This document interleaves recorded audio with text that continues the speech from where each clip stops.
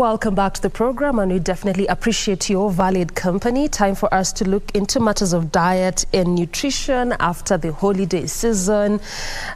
People have eaten quite a lot, but now we want to look at what are some of those better healthy tips. What does it even mean when you say you're dieting, and what is proper nutrition? That is what Jessica Wanjiku, who is a nutritionist, will be helping us understand in like the next 30 minutes or so. Oh. Welcome to the program, Jessica. Thank you so much, Doreen. Where do you even start from? Because there's quite a lot to discuss when it comes to dieting and nutrition. We just said that the holiday season is over. People have overfed. Yeah, well fed. You know, some are thinking of perhaps either going to the gym, some are thinking of adding weight, and all this boils around the kinds of foods that you eat as a person. That's right. Perhaps you can begin from, when you talk about nutrition, what basically comprises of a proper nutrition? All right, thank you. For a proper nutritional diet is one that is balanced, has proper carbohydrates, proteins, vitamins, and minerals. But I would say for this season, we should try and concentrate more on carbohydrates that will release the energy slowly. The kind that we call low glycemic, because we have eaten a lot of chapati, rice, pilaus, and all. Let's now focus on the ones that give you sugar slowly, like nduma, arrowroots, sweet potatoes, cassava yams. Arrowroots is the nduma. Yes, it's the nduma. And even if you're going to have the rice and chapati, cannot have them very small quantities or very much spaced out. Like you're eating it chapati today, you eat maybe after 2 or 3 days, if possible. People ask me, how do you avoid rice, chapati, and the like? What you do is you make a stew that is heavier. So if you're using potatoes for your stew, you make that stew a bit heavy. I mean, like you use more ingredients, more vegetables. When you say potatoes, these are the Irish potatoes? Yes, the Irish waru, potatoes. Basically. Yes, warus. Okay. So if you're using Irish potatoes or warus to make your stew, use a lot more veggies. If you are maybe doing a plant-based stew, you're using madodo, beans. So use, put your gourgets, carrots, tomatoes, and all. That stew is a little bit heavier, and you can do more of the stew than the rice. Right? So a bigger portion of the plant-based stew, a very small portion of the rice, and probably some vegetables, a fruit like an avocado, that way. And then when you're starting eating on your plate, start with the plant-based stew, then like move around to the vegetables, then the rice. By the time you're reaching the rice or the chapati or whatever starch you're having, you're almost full. So that's the hack. You're not really eliminating it, but you're reducing the portions. So you start, you've served this specific foods in your plate, in portions definitely, and you'll tell us about the portions momentarily. But then you're saying start with eating that protein base, then move to starch. Yes. How is that even practical? Something that you have to train your mind. Rice, you just pick the rice and then the stew, or if it's ugali, you're picking, That's how we are used to doing it. So you have to like reverse engineer your brain such that now you're trying to start with the stew or the whatever proteins that you're having. Then you go to the veggies, then you go to the starch or the carbohydrate. So we say that we're serving, like if you're having, how we say that I'm nakula chapati and madodo. So you say now madodo and chapati. You get? So you actually start with saying it first. You start with the beans, then you go to, if there are veggies, then you go to the starch. So it's a mind trick that you train your mind to do that. Reverse engineer it. Well, that will quite take a lot before you actually do it, given how we've also been cultured, even just as Africans, for instance. But there's something that you also mentioned, and perhaps I'd want you to elucidate a bit on that one, when you talked about even the foods that we should be looking into in this new season, and you touched on minerals. So which foods exactly are this that you're looking at? Minerals, mainly you get them from vegetables. All right. Of course, we start with the green leafy vegetables. It's what's commonly available in the Kenyan market. Like you will always find spinach, skuma, Nowadays, managu terere are also available. So those green leafy vegetables are very rich in minerals. All of them, not most of them, all of them. But we also have the kind of white or colored ones, like the cabbage, the cauliflower, the broccoli, and the like. They are packed with lots of minerals. So those are the ones that are readily available. Then now we go to these things we call superfoods. Okay, I find the name being, superfoods are things like moringa leaf powder, baobab powder. Baobab is mabuyu. Then you have what, neem.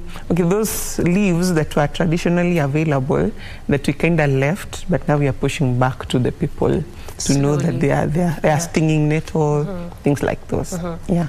How available are this? Because just even from the name that you describe them to be, superfoods, someone would imagine, sasa hizi zinapatikana wapi? It's superfood. It was popularized from the West, but these are foods that are readily available. Stinging nettle is dafai, baobab is mabuyu. We eat mabuyu almost on the streets when you find them. What was the other thing that I mentioned?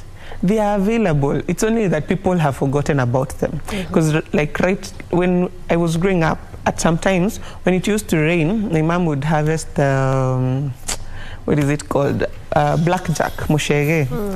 Those leaves are edible.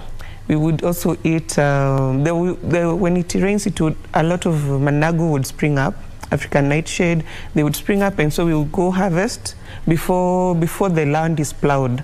So it's just that they have been depopularized, and also the kind of, because of use of a lot of pesticides, in the farm, in the farming systems, those weeds were killed because of the things we sprayed our farms. So when I was coming to my 20s, they were not as available. But now because we are going back to organic farming and all this, they are kind of coming back to the market. Nowadays, even if you check at Naivas, you'll find the managu, terere, saga, kanzira, you'll find them. I can't say they're organically grown or anything. But they are available. So yeah. When you talked about organically grown, it just reminds me, like, those vegetables that you're talking about, like the kanzira, managu, terere. I was telling someone that these days you actually cook them and you don't even have to boil them, as it were. You just fry. Kitambo, you would boil them and let them boil because you couldn't quite eat it. They were tough. But that also goes to show there's something that have changed. Like we are no longer... In our production process? Yes.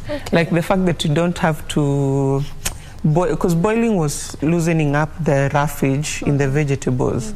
The fact that now you can just put them in your kitungu, nyanya, and you fry them and they're okay. There are some that you still can't do that, like kunde. Kunde is still very tough.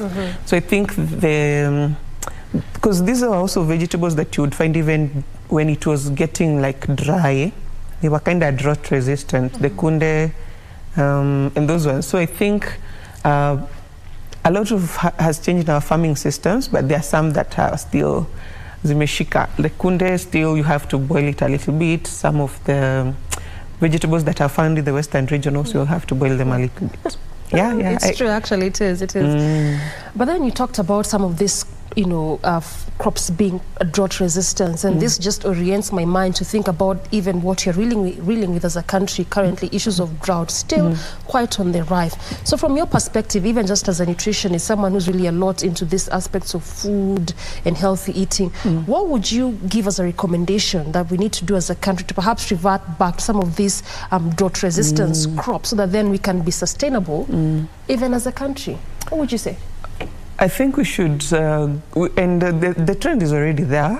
I think the last time we were talking about organic farming and everything, and I can say the community is growing.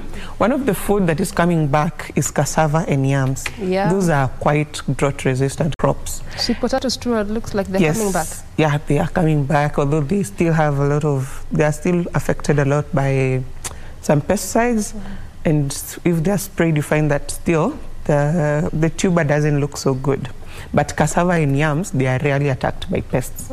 So unfortunately, actually I was talking about this recently on our YouTube channel. People associated those drought-resistant foods with poverty. because they were the ones that were available when we were having drought, like cassava and yams. But we also need to reverse that mindset so that people can start buying them, because we can grow them as organic farmers, but if you don't buy them, it doesn't make sense. What's the point? Yeah, it doesn't make sense. So we need people to revert their thinking or their thought process such that they accept these drought-resistant crops as actually our staple food, like cassava, yams, sweet potatoes, arrowroots. We need to change our perspective first of all so that we can buy them. And then once we have started buying them, we can even stipulate what kind of quality we want, as the consumers. Actually, consumers, we have a lot of power. We can stipulate that we don't want this one because it's it has a lot of pesticide residue. So try to reduce, like how the international community does with our products. Why are they brought back? Because they test them and they say the residues, the pesticide residue on this crop is too high. But as a country, how much power do we have to do that? We might not necessarily have it, but I'm saying as the consumer rights, we have the rights to demand the right quality of products. It's only that we haven't gelled enough to accept these products. But think of something like tomatoes. Tomatoes and apples, there's a time when they were being sprayed to turn red, then sprayed to turn green. And people just raised the issue and somehow it subsided, like people are no longer doing that. The same for, potatoes, for them to grow very fast. I know because I come from Nyandarua, people would spray, like this is the portion of land for commercial production, but this is for home consumption, and these ones are not sprayed. These ones are sprayed. There's a documentary that was done about potato farming in Nyandarua, and the farmers, because they are not hiding, they will say because the demand in Nairobi and Kiambu and all these bedroom counties around Nairobi, because the demand for potatoes is too high, we have to spray these ones to grow faster. We ship them to Nairobi, but ours, we can take 2 or 3 months for them to mature. And they can wait for that? Yes, they can wait for that. So such trends need to change. We need to, as consumers, we need to demand that our growers or our farmers give us the right quality of food. That just reminds me of the GMO debate, to a point that even the courts halted it, much as, yes, the government has said that they're going to make importation of some of these products, like the maize, rice, and sugar to sustain us from around the months of March, but at least by the time they were settling into it, Kenyans had really explored that issue so much so because, well, consumers were those that were complaining, those that were for, and we are just trying to be able to converse around that issue. All right, I hear you. Yeah, if we had the same momentum around even other foods, not just the main staples, it would really push products out of the market that are not, they're not standard, they're substandard, and they're not good for human consumption. Makes a lot of sense. So then now when you talk about dieting, I mean, you will hear a lot of these statements, especially this particular month. I'm dieting, I'm only taking water, I'm taking lemon water. What is this, first of all, and is it necessary? Interestingly, that name dieting just came up in my household this morning. And this is the connotation associated with dieting. When I'm eating healthy, someone will come and ask, hey, when you are dieting? When they just see vegetables in your plate, Yes, say we are in a restaurant with a group of friends and I choose to do a vegetarian diet as opposed to going for meat.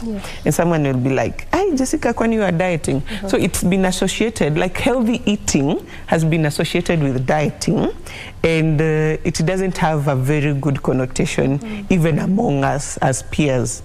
And because someone will ask you with a little bit of, there's an undertone to it, when you are dieting, why are you dieting? But I'm eating healthy, I'm not dieting necessarily, because dieting is going back to something that is, for your body, it's healthy, like taking veggies, drinking water, probably going for like a longer period without eating if you have overfed during the the festive season, like giving your body a detox.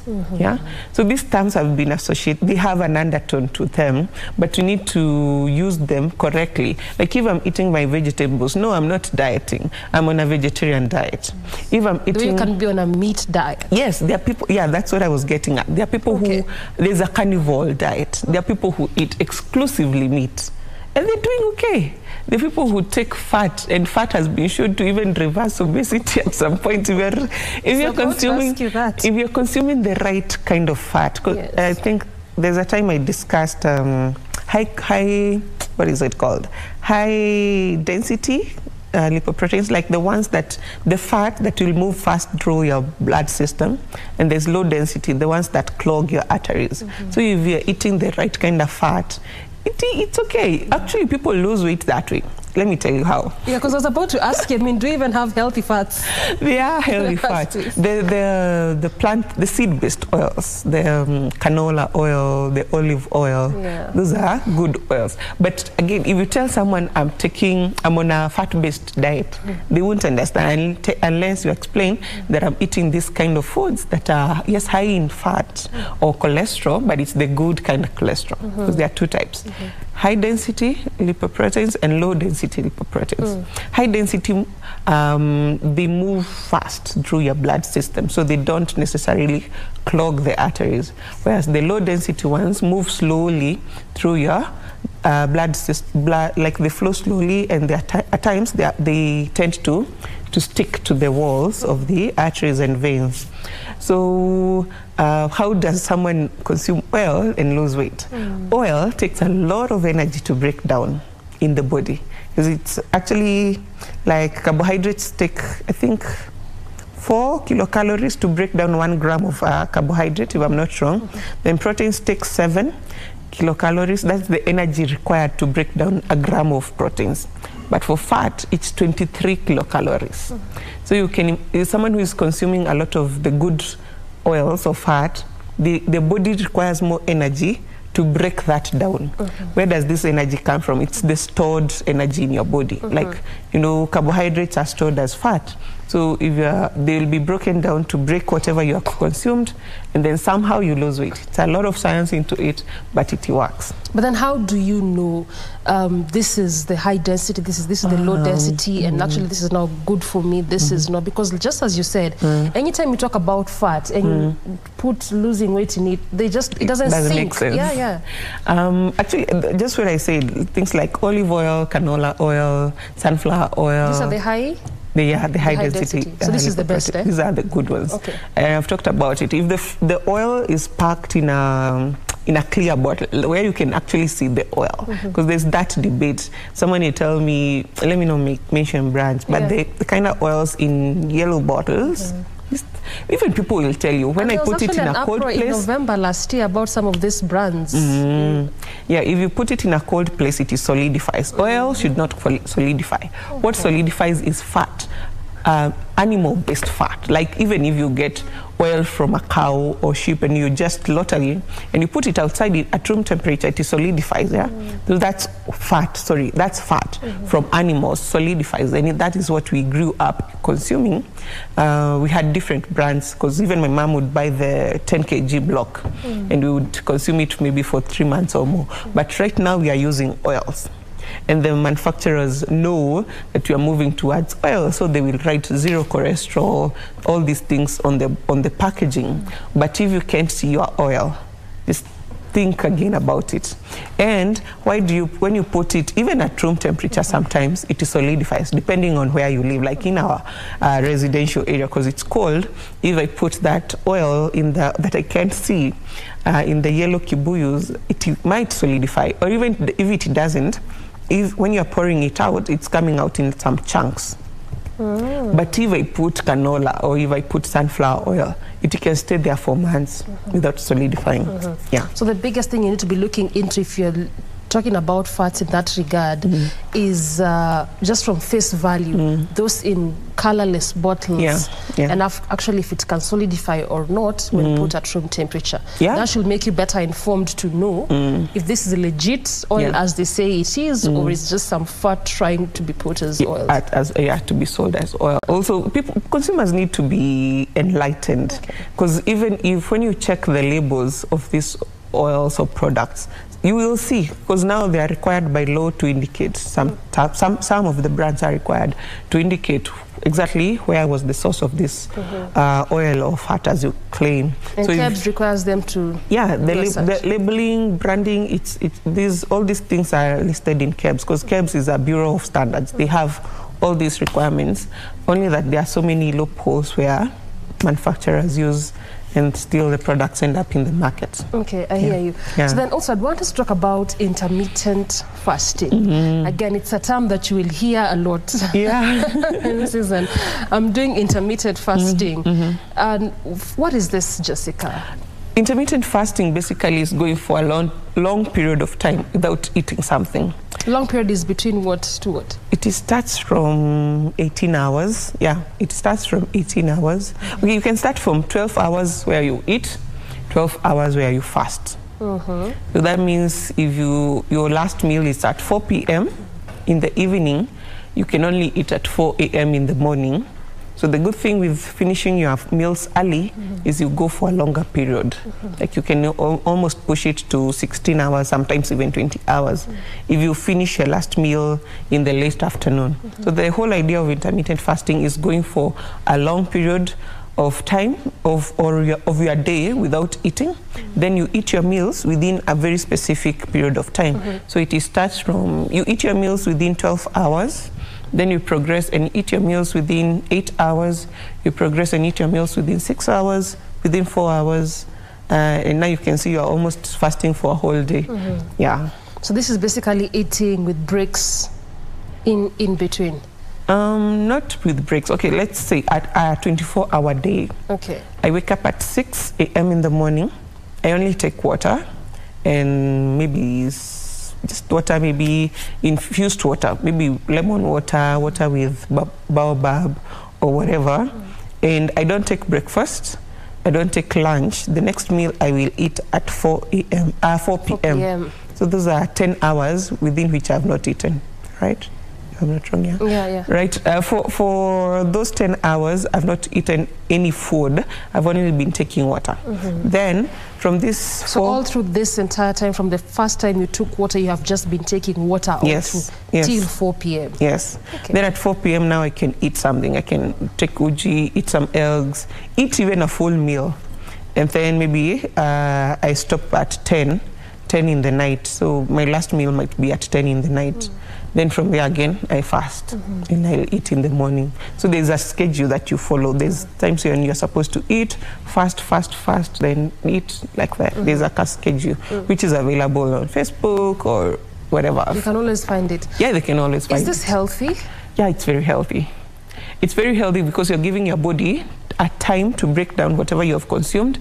And if whatever you've consumed is all broken down, it can start now breaking down whatever was stored during when you are feasting. Yes, during the periods when you are feasting. Yeah, so that's the whole idea with intermittent fasting. Initially, it was used to help people reverse diseases. It still is used to help people reverse diseases like diabetes, hypertension, even obesity.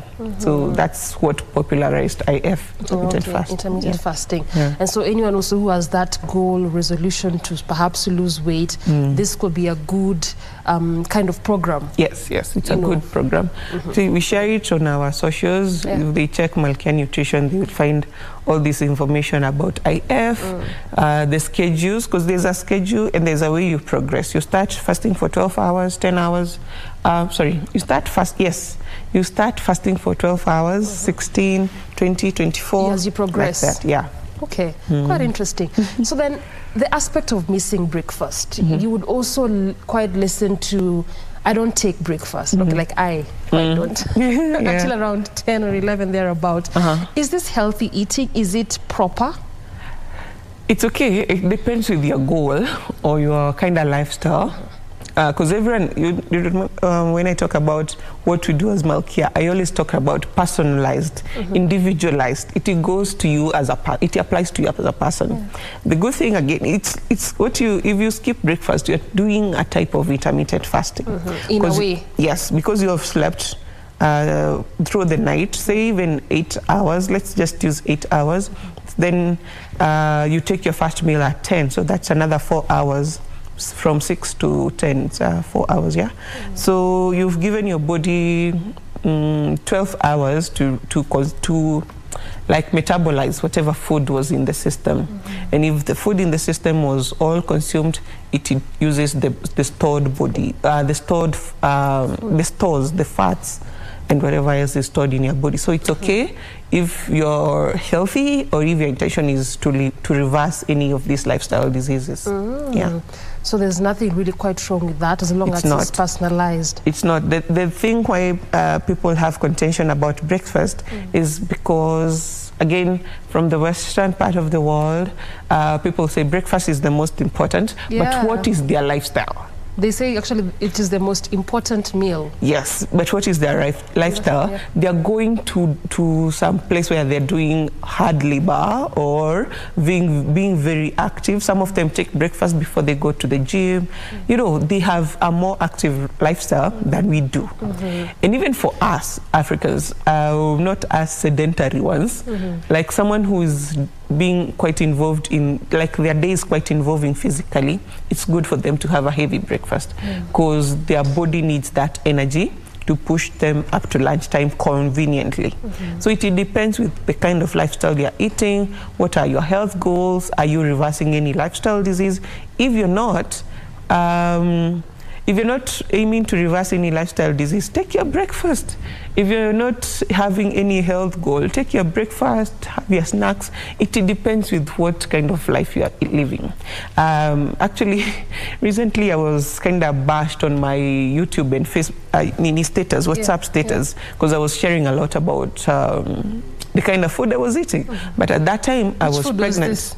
I would bake, I would eat what people ask, why are you eating too much sugar, why are you eating too much fat? But I was pregnant. I had to build up my body to prepare for that journey. So it depends on what stage of life you're in. And I kept telling people, even on our YouTube channel, that everyone's need is personal. Someone might be aiming to gain weight. So on my channel, I will share. Just wanting to lose weight. Yes, all the I will time. share how to bake a cake, because if you're aiming to gain weight and you love cakes, why not? So that's why even you said for breakfast, actually it's personalized on an individual level. It's all personalized. I hear you. Now that you talked about I'm pregnant and we are here discussing about diet and nutrition. Which one is best for pregnant women? For pregnant women, it has to be high on everything. So high on carbohydrates. Every category. Yes, high on carbohydrates, high on proteins, high on minerals and vitamins. That's actually why we give in supplements. Because even like right now, I am on calcium supplements because I feel that my body needs more calcium.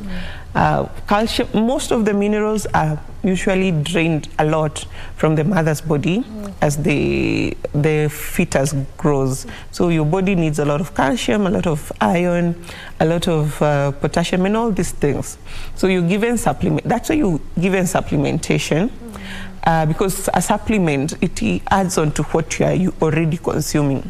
So the reason why supplementation or IFAS is given to all women is because there's no distinction really in terms, we can't really tell what kind of diet are you on as a pregnant woman as opposed to what I am on. Some might be taking enough, some might not be taking enough. So there's just a standard that every pregnant woman can be given to supplement on their minerals and vitamins, And then now, in addition to that, as a pregnant woman, you just have to consume a high-calorie diet, a high-protein diet. Mostly. Yes, because protein, your body needs to make another body. And proteins are the body-building ones. You need a lot of energy from the carbohydrates because, again, your body's breaking down a lot of things and trying to reconstruct a lot of things. So you have to be high calorie, high protein with a lot of supplementation. I hear you. Yeah. And finally, as we cap this one, Jessica, talk to me about a proper plate. Lastly, what is a proper plate? Yeah, a proper plate, just general. For someone who is healthy. Yes. Or for someone who's thinking of, I want to embark on healthy eating. Oh, right. Now you have proper diet. It has to be reversed. So for someone who wants to just start a healthy kind of lifestyle, 50% vegetables. Whether they're green or they're colored, 50% of your plate. Colored is cabbage and carrots, tomatoes, whatever, courgettes and everything. All these are veggies, yeah? And then now 25% is protein, preferably plant protein. So all these beans, lentils, things, all those things. And the rest is, the remaining 25% is carbohydrate. Again, we talked about the low glycemic ones. So if someone can have a brown chapati as opposed to a white chapati, good enough. If we can have maybe whatever, some baked sweet potatoes or whatever. I did a video recently on fried sweet potatoes. They were delicious. Where can they find this video? On our YouTube channel at Malkia Nutrition. It's actually one of the trending videos on our channel, not on YouTube in general. So they check out Malkia Nutrition on YouTube. You'll find that recipe for sweet potatoes. Someone has shared a recipe for arrowroot fries. I will try it out very soon and record it. These things are delicious. Okay, yes, so, I hear you. Yeah. But bottom line is 50%, half veggies. Of your plate. Yes, we didn't finish. And water, lots of water. Oh, yeah. That's not dieting, it's just good water. That's just normal. It should be for everyone. I hear you. Thank you so much, Jessica, for your valid insight. We definitely value that. I appreciate you calling us here.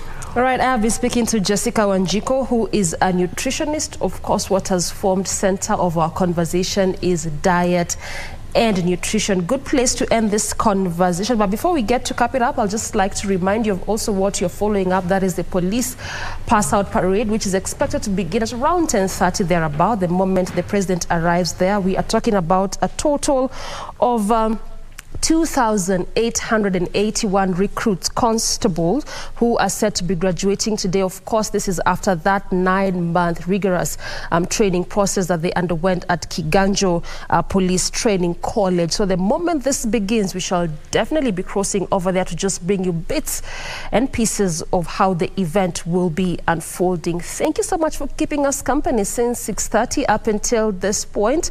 From me and on behalf of the entire team, asante sana. Till tomorrow, good morning.